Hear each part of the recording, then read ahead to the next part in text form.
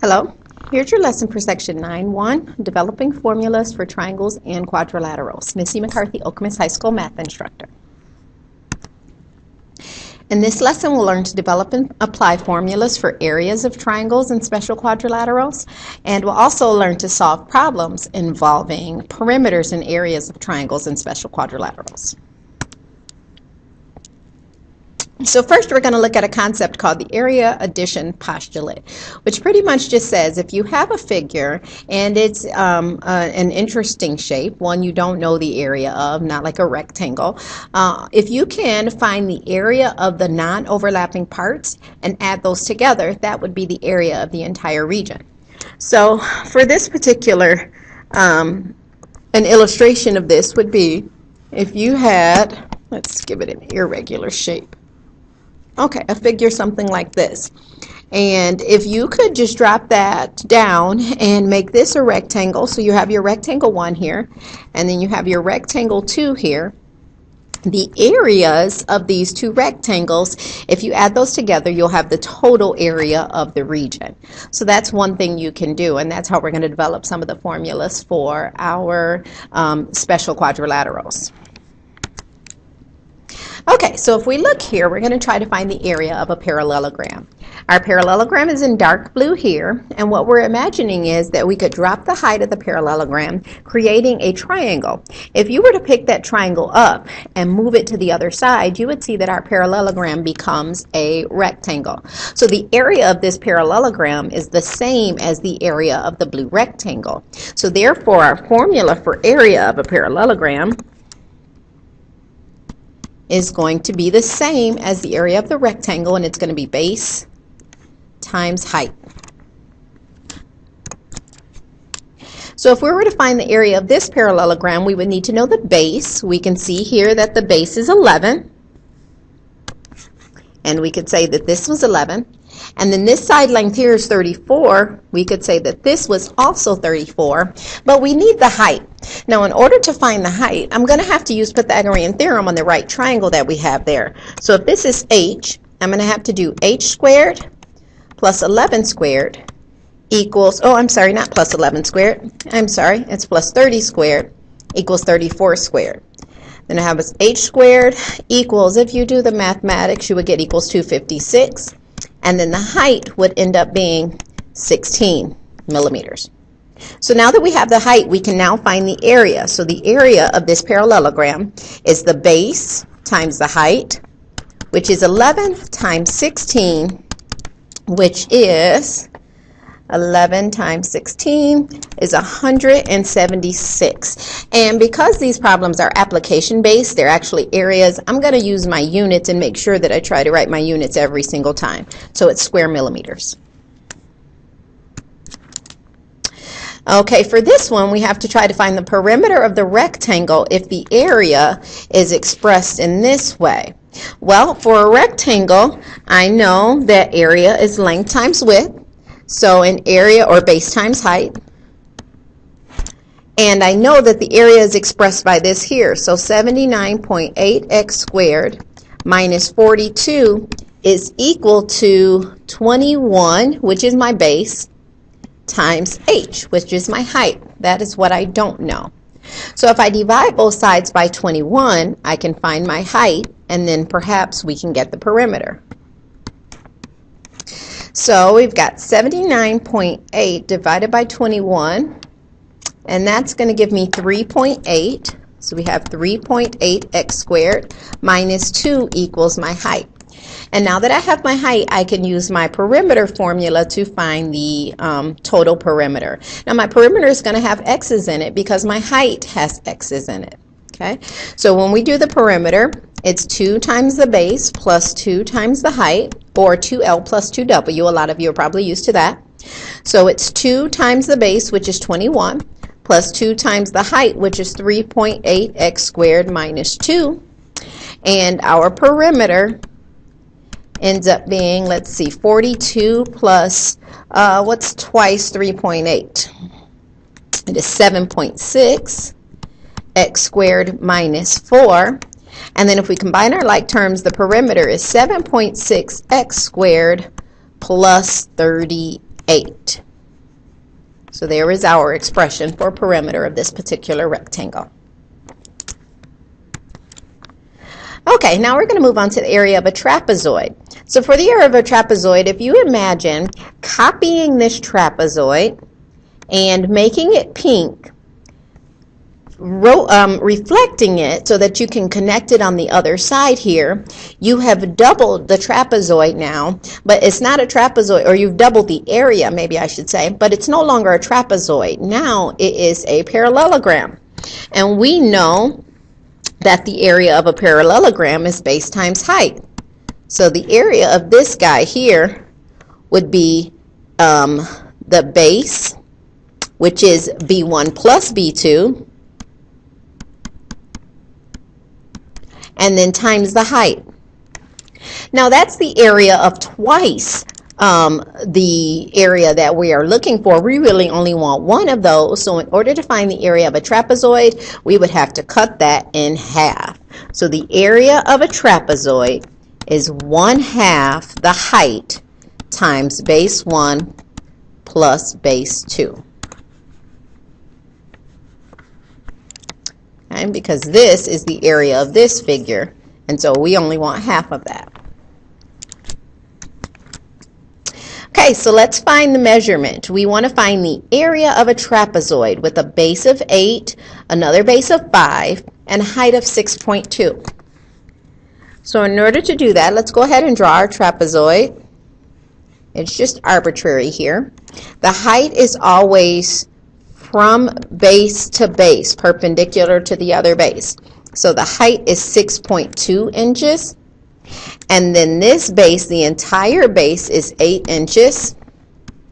And the entire base here is 5 inches. So the area of a trapezoid is 1/2 the height times base 1 plus base 2. So we would have 1/2, the height is 6.2 times base 1, which is 5, plus base 2, which is 8. It really doesn't matter if you do 8 plus 5 or 5 plus 8. So we have 3.1 times, what would that be, 11? No. Yeah, 11. Oh my God, what is wrong with me? It'd be 13. Okay, so then 3.1 times 13 times 13 is 40.3. So the area is 40.3, and again, I got to try to remember to include my units, inches square. Okay, let's find the base of this triangle if the area is 15x squared centimeters squared. So the area of a triangle, that's another formula we should have committed to memory, is 1/2 of the base times the height.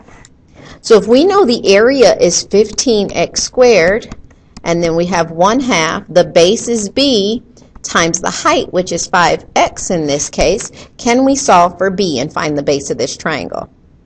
Let's see. Okay, so one of the first things I would probably do is double both sides. And that would make this 30x squared equals 5xb. Then after I double both sides, I would divide both sides by 5x. And you don't have to do it this way. This is just how I saw to do it. And then the base would be equal to 6x. So the base of the triangle would be 6x centimeters. All right. Let's see if we can't find the missing base in this trapezoid if the area of the trapezoid is 231 square millimeters. So for this one, we know the height is 11. We know base 1 is 23. We've got to find base 2 if the area is 233. So again, I'm going to start with my formula. The area is 1/2 the height times base 1 plus base 2. The area is actually 231, and we have 1/2 times 11 times base 1, which is 23, plus base 2. So we get 231 equals half of 11 is 5.5 times 23 plus B2. At this point, I'm going to divide both sides by 5.5. So if I do 231 divided by 5.5, 231 divided by 5.5. I end up with 42 is equal to 23 plus base 2. And then subtract 23 on both sides. And we get base 2 is equal to 19. And again, I got to remember my units, 19 millimeters. So we found the missing base. All right, our last two figures here that we're going to do the area of is that of a kite and a rhombus. And we're going to use the area of a triangle to help us develop the area for a kite and a rhombus.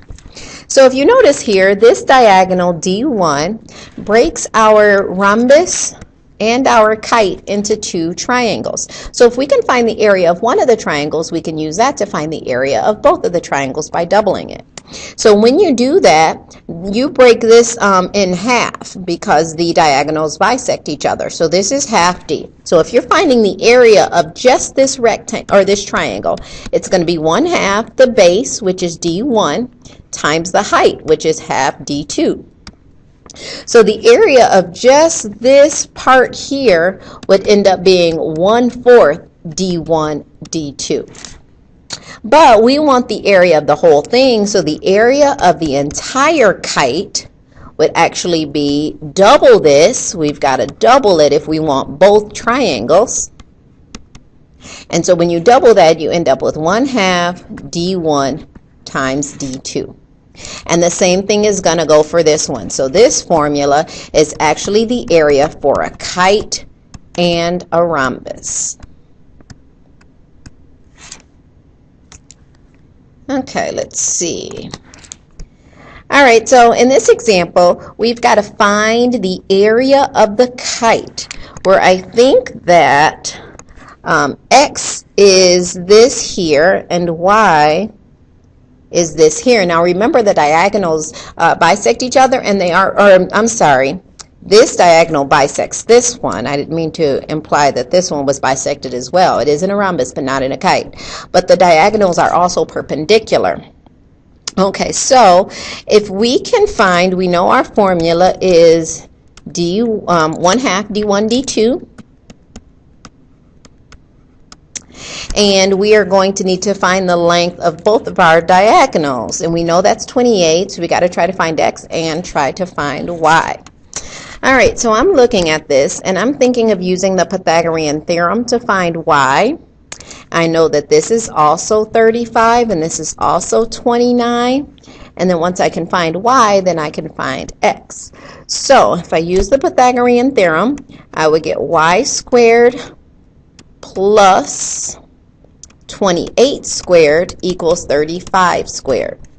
So I'm just going to do 35 squared minus 28 squared, all in one whop here. And I'm going to get Y squared is equal to 441. Then I'm going to take the square root of that,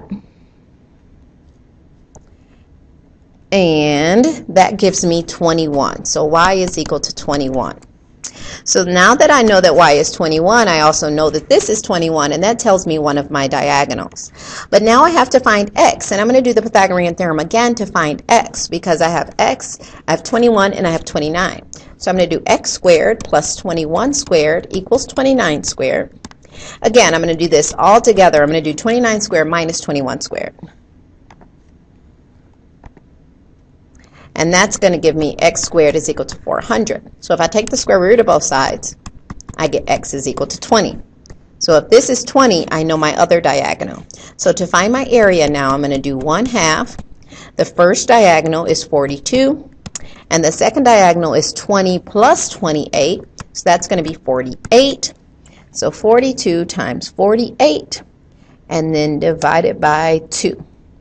And we end up with a total area of 108 square inches for this kite. All right, so rewatch any parts of the video for full understanding of the areas of parallelograms, trapezoids, kites, and rhombuses. All of the formulas that you learned should be memorized. You will not get a cheat sheet on your quiz or your test. You've got to know what these formulas are for these particular figures. If you're watching on YouTube, be sure to type any questions if you need to, and I'll respond as soon as possible. And we're going to continue tomorrow, just as we have been in the past, with the lesson quiz and worksheets. See you then.